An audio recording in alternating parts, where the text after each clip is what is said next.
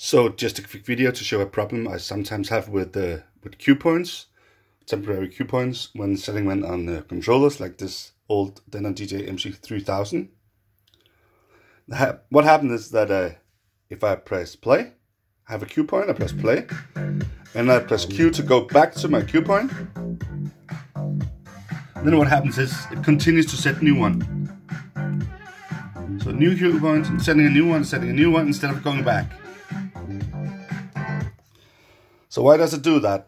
Well, it seems to be because the jog wheel is in a position where it's sending messages so that VDJ thinks that you're actually touching or moving the jog wheel a little bit so that you want to set new cue points, but of course you don't.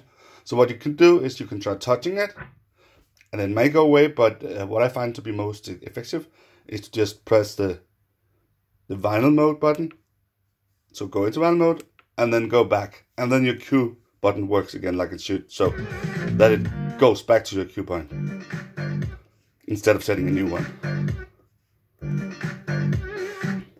So I have it happen quite a few times on this old Denon.